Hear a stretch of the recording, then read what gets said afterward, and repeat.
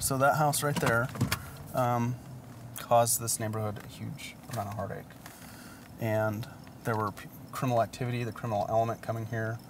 There was people with warrants, people with drugs. I could come home for lunch and watch 10 deals down by in front of my house where my son's bus stop is. You know, we roundtabled this at the Neighborhood Livability Partnership meeting several different times.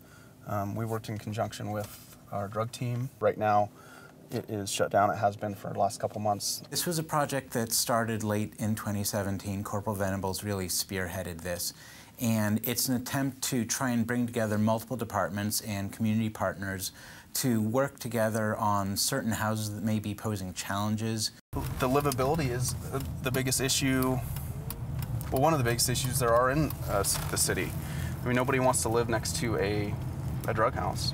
And there's traffic in and out all day long, and it affects your ability to have your kids be able to play outside and feel safe, and you know, making sure you're double checking and locking all your doors. It's just not fun.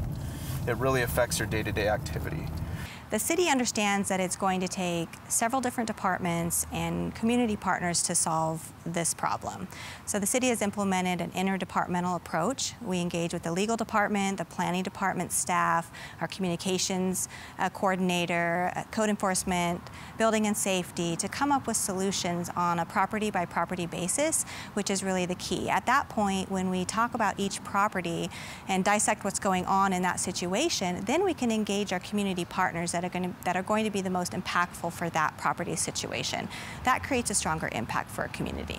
A lot of times my role at NLP is when we're talking about an individual and a home and how that's impacting the local community, to really add perspective about what might be happening with that person and how we can provide supports and social supports to maybe get at the root of the problem that's kind of causing that disruption to the community. And we are trying to work collaboratively and think outside of the box and come up with creative, innovative solutions that help improve long-term the day-to-day quality of life in certain neighborhoods where there may be properties that are causing repeat problems.